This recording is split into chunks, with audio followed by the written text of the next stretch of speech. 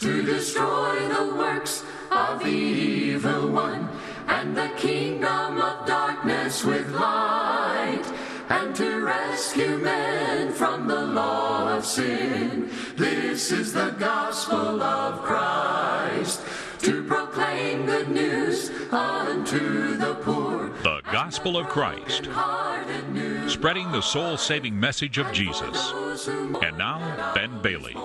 This is the gospel of Christ. Are you ready for the day of the Lord? Now, you might be initially thinking, what is the day of the Lord? When's it going to occur? And why do I need to get ready for that? Well, friend, these are all things that we'll talk about today from the minor prophet Joel. Joel's message is, the day of the Lord is coming. And God's people then needed to get ready. And friend, that message is still true for us today. We're so glad that you've joined us for our study of the minor prophets, specifically today, thinking about the book of Joel.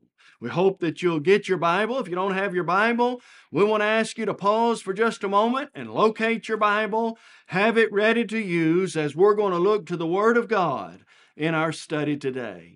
Friend, as always, today's lesson is being brought to you by individual Christians and congregations of the Lord's Church. The Lord's Church in your area would love for you to stop by and visit their assembly, whether that be for worship on Sunday or Bible study on Wednesday.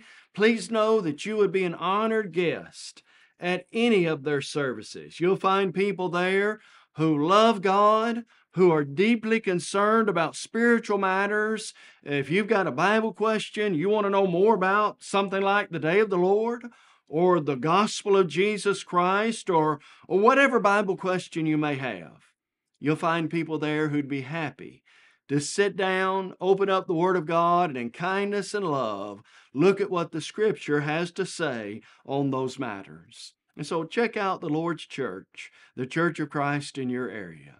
Friend, we'd also love to help you in your desire to study God's Word here at the Gospel of Christ. You can visit our website, thegospelofchrist.com.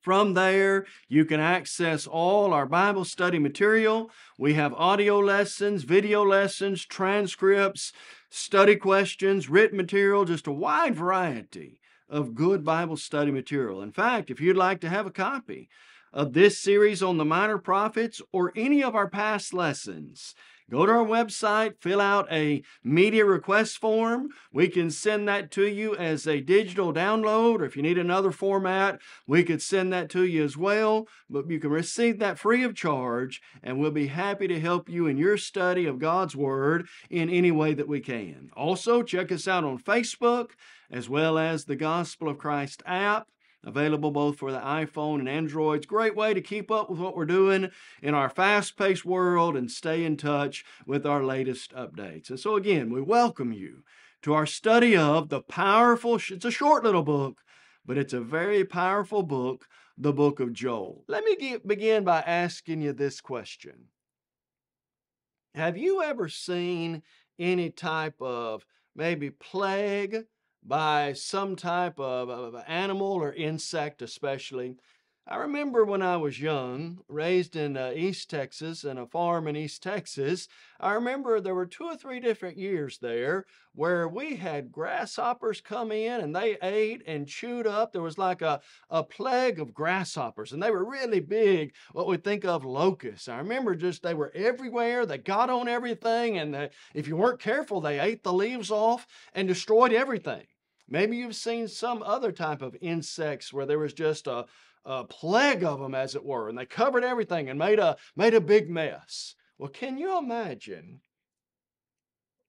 if you had planted a garden and it was getting close to the time for the tomatoes and the cucumbers and the squash and the corn and everything to produce? In fact, the blooms were starting to come on and everything was looking real good.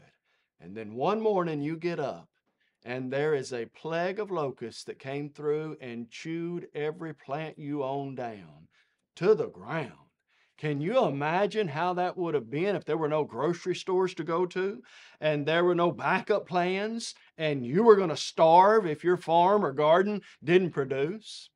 Well, in the book of Joel, God presents this locust plague. And these locusts are described as chewing locusts and flying locusts and all these various locusts. And they come in and they just demolish everything. And God's reminding them, there's a day of reckoning coming. If you're not right, and my people are not right, and your lives are not being lived right, there's a day of the Lord coming when you'll have to get an account of that. And so the idea of Joel is that of desolation and repentance. The locust plague by these armies that are going to come in and take over God's people is a call to repentance. I think the key verse in the book of Joel is Joel chapter 2, verse number 13. Joel says in that verse, "Rend your hearts and not your garments. Return to the Lord your God, for He is gracious and merciful, slow to anger and of great kindness, and He relents from doing harm." The idea with God's people was, throughout the history, if you study the history of Israel and of the Jews, they were great at these outward signs of repentance. They would tear their garments. They would sit around the ash heap. They would pluck the hair out of their beard and their eyebrows. They would throw dust on their head and ash on their head and all these great outward signs of repentance. And God said, cut that out in essence. I want you to rend your hearts, tear your heart, and stop tearing your clothes, as it were. Return to God. Bring forth the fruits that God wants you to bring. You know, anybody can put a suit on, get in a car, and ride to services on Sunday. Anybody can open up a Bible and read a verse. But letting that book mark you, you could get out your highlighter and you can mark verses all throughout your Bible. But letting that book mark you, making changes in your life when you hear the Word of God proclaimed and when you worship, that's a whole different story. And that's what the book of Joel is all about. Are you ready for the day of the Lord? Joel reminds us of that powerful theme. Now, let's begin by looking at some of the living messages, some of the practical messages with this theme in mind, the day of the Lord, that Joel reminds us of. Look in Joel chapter 1, verse 3, as we think about the day of the Lord. What an awesome responsibility parents and grandparents have to train their children to be ready for that day and to know God. Look in Joel 1, verse 3. Tell your children about it. About what? The day of the Lord. Tell your children about it. Let your children tell their children and their children another generation. You've got to look not just at the immediate, but you've got to look out to the future. Are we preparing not only ourselves, but our children and our grandchildren to one day stand before God and have to give an account? The job of parents and grandparents to train their children is such an awesome responsibility in preparation for that day. The Bible says in Ephesians 6, verse 4, parents, fathers, bring up your children in the nurture and admonition of the Lord. And of course, we first hear that in Deuteronomy 6, verse 4. When you walk by the way, when you lie down, put it like frontlets on your eyes, write it on the doorpost of your house. Everywhere you go, everywhere your children go, teach them to know the Lord and to be ready one day to give an account to God who created them and who they're amenable to. And so preparing for that day is an awesome responsibility. Now, as you think about Joel's message, we mentioned the illustration of the locust plague and the devastation and the crisis that naturally would have caused. But what was that locust plague designed to do? Well, it was designed to do these things. In chapter 1, verse 5, it was designed to awaken them. Awake, you drunkards, Joel will say. It was designed to cause weeping and shame. Chapter 1, verse number 8, Joel says, lament like a virgin girded with sackcloth. It was designed to make one ashamed. Chapter 1, verse number 11, be ashamed, you farmers. And then chapter 2, verse 13, It was designed to make them rend their hearts, not their garments. Friend, anytime that crisis, devastation, anytime things come into our lives that bring heartache, those things ought to make us think. They ought to make us wake up. You know, a lot of people got serious when 9/11 happened about God. When catastrophic events happen, some earthquakes, some floods, some great disease outbreak occurs, people then kind of wake up. But oftentimes, if we're not careful, it's too late then. When things happen, we need to realize I got to wake up. I need to think about what's really serious. That ought to cause us to feel sorrowful, maybe, for how we've been living and what we've been doing. We ought to be ashamed to do some of the things that maybe we've done in the past, and it definitely ought to bring us to a point of repentance toward Almighty God. Now, this idea of the day of the Lord, what was it for the people during Joel's time? Look in your Bible in Joel chapter 1, verse number 15. This is described as a day of destruction. Alas, for the day. What day? For the day of the Lord is at hand. It shall come as destruction from the Almighty. And so it was a day of destruction.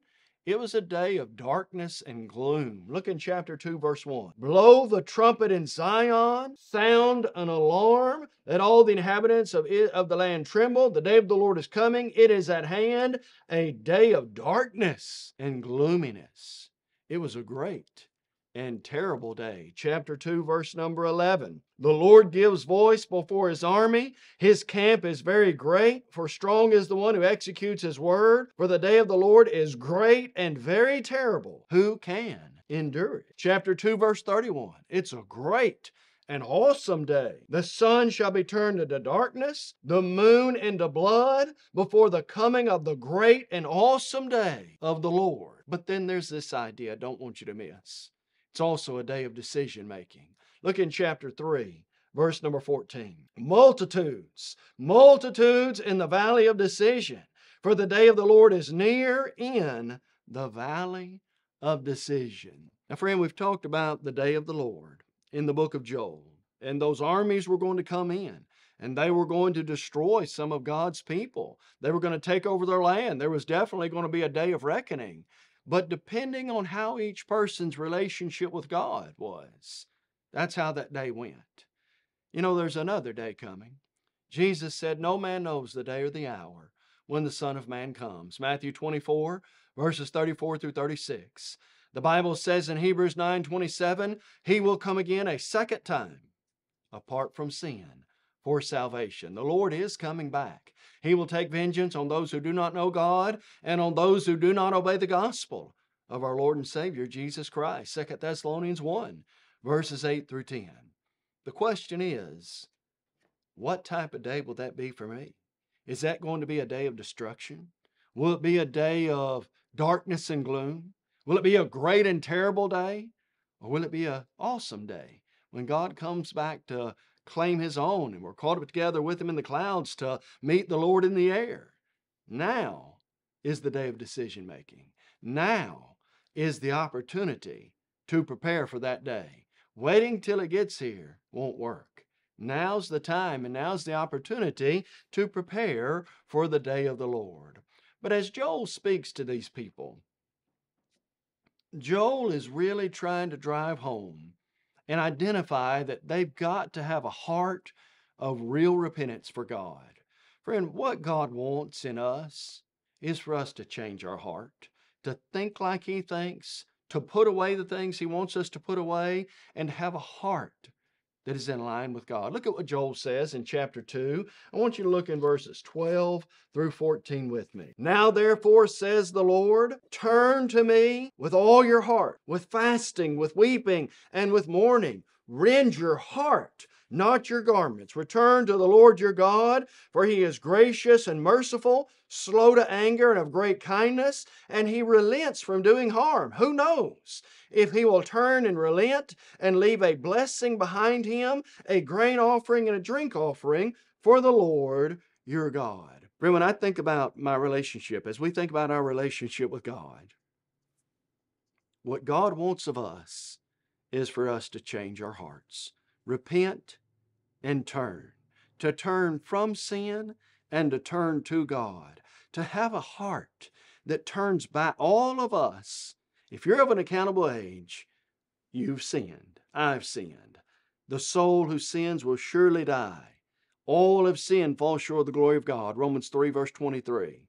God wants us to have a heart for Him, to turn back to God, to turn back to the way of right, to leave the world and to leave sin and to leave all that behind and really give ourselves and our heart to God. Don't just put on an outward appearance. That facade won't work. You can look like, you can sound like, and you can act like a religious person. But until you change who you are on the inside, you're like what Jesus said of the Jews. They're like whitewashed tombs, beautiful, ornate on the outside.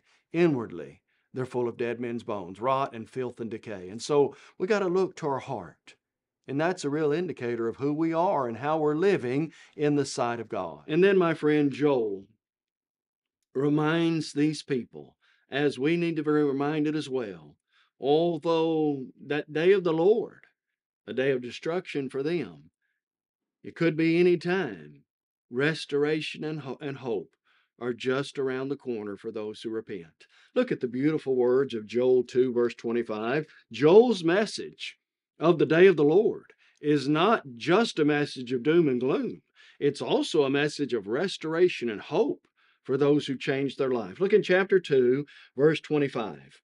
If they're willing to change, God says, so I will restore to you the years that the swarming locust has eaten, the crawling locust, the consuming locust, and the chewing locust, my great army, which I sent in among you. Yeah, there was going to be destruction. It was just around the corner for some. But God says, if you'll repent, I'll fill your fields with crops. I'll restore everything that was taken away. Restoration, hope, and blessing. Listen to Joel. I love the words of Joel 2:14. Who knows if he will turn and relent and leave a blessing behind him? When God pronounces doom, and when God warns people of destruction, and God tells them to change their life, God also accentuates the positive. Hope, restoration, blessing, relief from destruction. Friend, those are all things that Christians are promised if we leave a life of sin. The Bible tells us every spiritual blessing is ours in Christ Jesus, Ephesians 1 verse 3. We have hope in this life and in the life to come, Romans 8 verse 1. We have that idea that we are redeemed and restored into a relationship with Almighty God, Ephesians 1:7, in whom we have redemption through His blood, the forgiveness of our sins. And so if we repent, Acts 3 verse 19, blessings will indeed flow of a spiritual nature from Almighty God's throne. But then there is what we think of as one of the most powerful prophetic passages in all of the minor prophets, probably. It's the message of Pentecost in Joel chapter 2. Verses 28 through 30. I want you to see this message. Joel 2, verses 28 through 30. Look at it with me. And it shall come to pass afterward that I will pour out my Spirit on all flesh. Your sons and your daughters shall prophesy. Your old men shall dream dreams. Your young men shall see visions. Also on my men servants and my maid servants I will pour out my Spirit in those days, and I will show wonders in heaven and earth, blood and fire and pillars of smoke. The sun shall be turned into darkness, the moon into blood, before the coming of the great and awesome day of the Lord. And it shall come to pass, whoever calls on the name of the Lord shall be saved. For in Mount Zion and in Jerusalem there shall be deliverance, as the Lord has said, among the remnant whom the Lord calls. Now, ultimately, what are we talking about here? Are we talking about God restoring Israel to a place of grandeur and their sublime height that they'd like to be? Not really. You want to know the real prophecy, the real fulfillment of this? Hold your finger right here in Joel. And I want you to flip over to Acts chapter 2 with me. In Acts chapter 2, the gospel is now being preached for the very first time. 40 days, 50 days before that, Jesus was crucified. On the day of Pentecost, The church is now going to go into fulfillment. Gospel is going to be preached. People are going to receive remission of sins. And look in Acts chapter 2. They made the claim. After some spoke with unknown tongues, somebody stood up and said, "These men are drunk with new wine." And Peter stands up and he says, "No, they're not. It's but the third hour of the day. It's only 9 a.m. These men are not drunk with new wine. This is what Joel prophesied about." Look at what he says in verse 16. "This is what was spoken by the prophet Joel.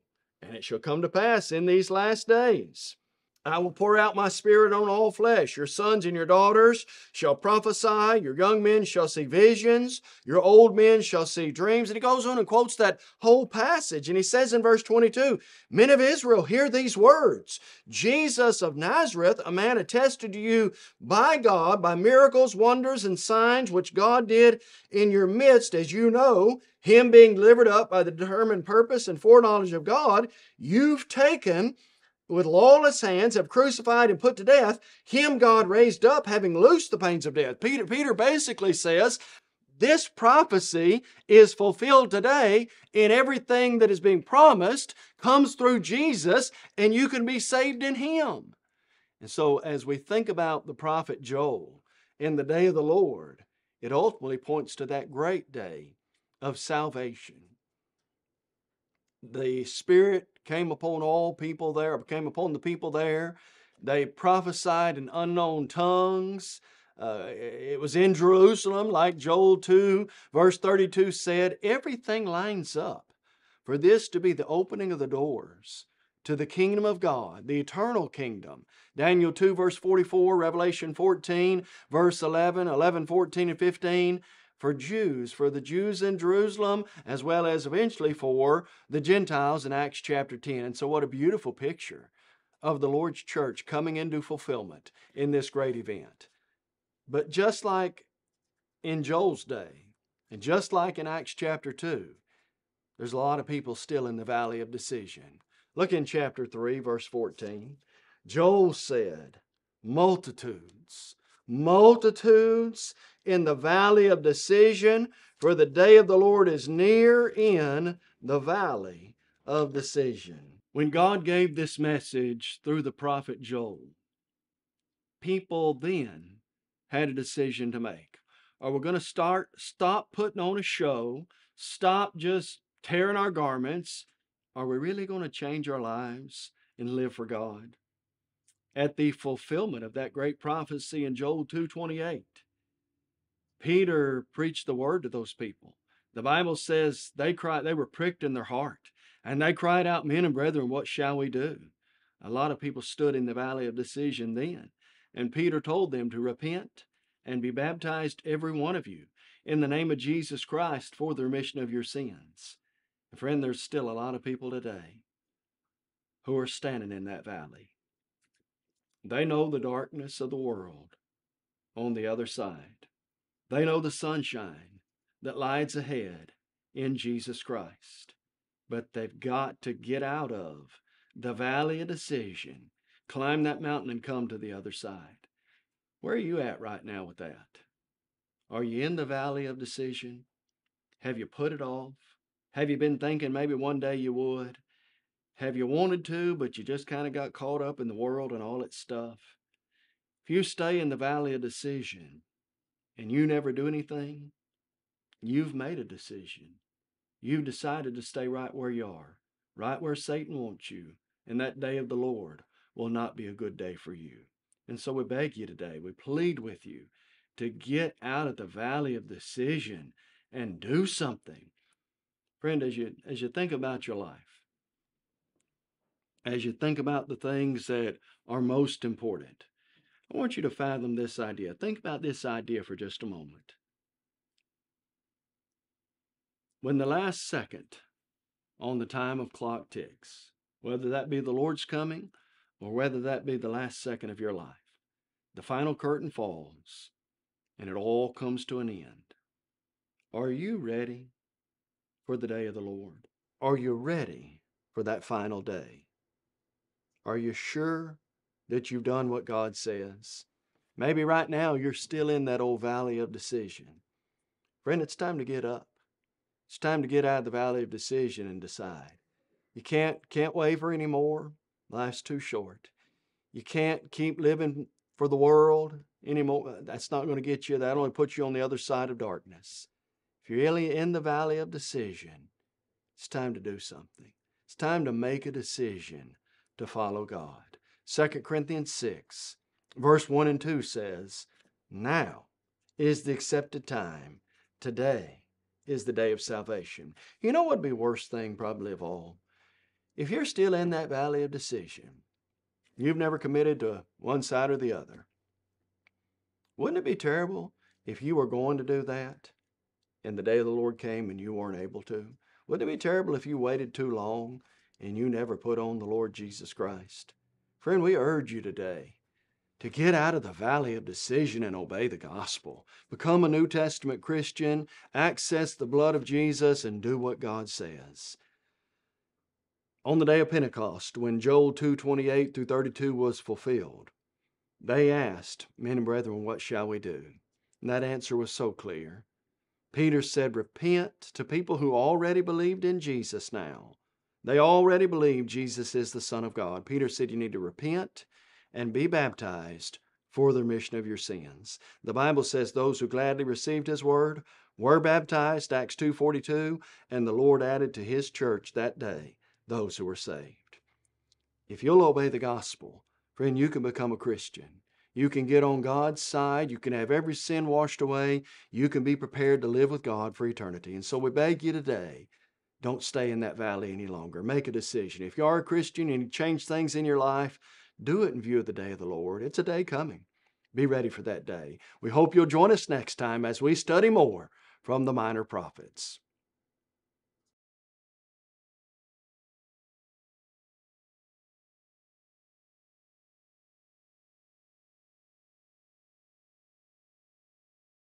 Today's closed captions are brought to you by Christian Family Bookstore in Chattanooga, Tennessee. We encourage you to visit thechristianfamilybookstore.com for all your Christian book needs. You may have just joined our program and are wondering, what is the Gospel of Christ? The Gospel of Christ is an evangelistic work of the churches of Christ with its whole aim to take the gospel to the whole world. We do that through TV, internet, free media, and streaming.